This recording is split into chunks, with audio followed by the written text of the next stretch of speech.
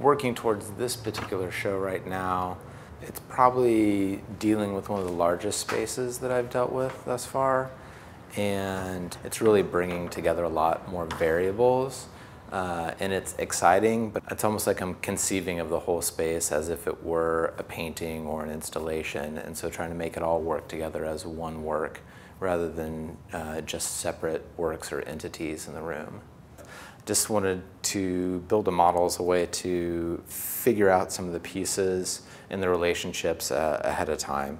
I had this idea that I wanted to suspend the paintings in the space, and so we're actually use sort of like a picture hanging wire, but some from the floor and the ceiling to suspend them there. There's this idea of a floor rug that I've been working with, and I've got different iterations of that that have different sort of saturations of color in it. And then I've got some existing paintings that there's 8 of them that I've chosen for the exhibition. And these ones here in the middle that sort of create this sort of central space that I'm working on those that define they make these walls, but they also have a sort of outdoor and indoor imagery that's at their genesis. It's pretty early in the process. I've laid in like sort of basic structures and forms. And it's one of these 6 paintings that I'm working on that takes basically me taking a photograph as I'm looking out a window, seeing all this foliage outside on a bright sunny day, but then also the interior fluorescent lights and sort of structure of a space are part of that image as well. So something just really I guess entrancing for me or interesting for me was how it took all that information, both the inside and outside, and sort of smashed it into one plane. Whether you think of it as the plane of glass, in which I sort of saw that, or then on the screen, or just through a digital print. And so I've been taking that as a starting point for these paintings here, a series of photographs, and thinking partly about how we sort of see so much of the world through a digital screen or even digital outputs. And I was printing off just examples of that image as I was thinking about using it. And then at one point the ink cartridge started to die. And I like the sort of banding that happened there. But you could also think of it the same way that you try and take a photograph of a TV screen and you might get banding in it as well. It's sort of like an interference, or even seeing like if one was in a room like Pompeii or New Orleans after the flood, there'd be this sort of like water levels. The show is getting closer, so the deadline is looming. This one, I don't know, if I could estimate, I think it's probably around 80% done. This one, it's sort of been lagging behind. It's not nearly as complete.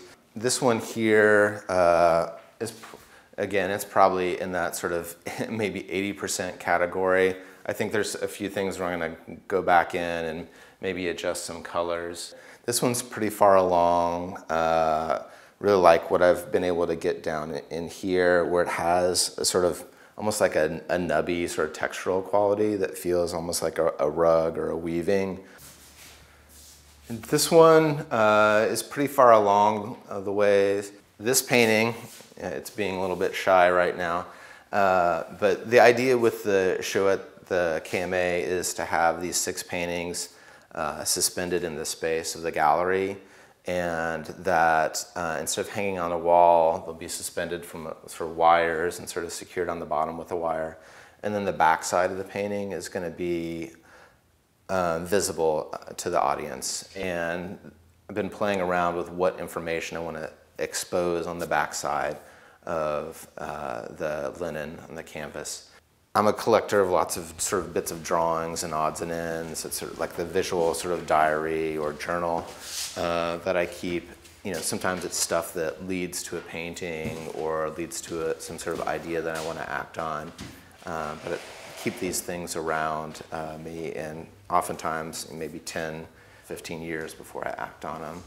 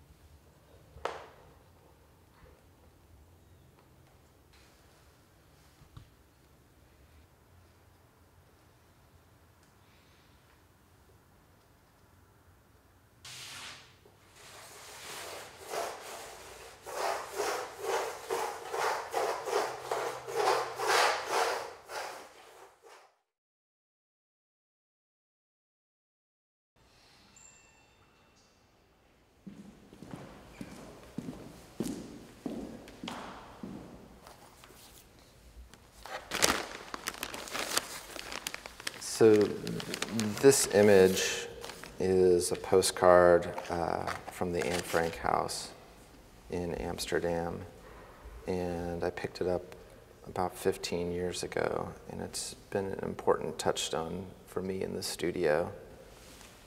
Just all these different images coming together in one space, and even thinking about space that's usually hidden.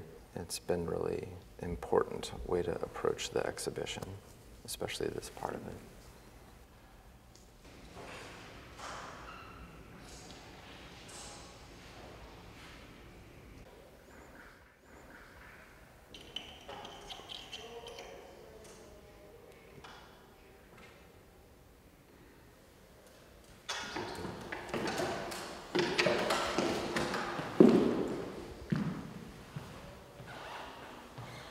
Light and space are important to my work.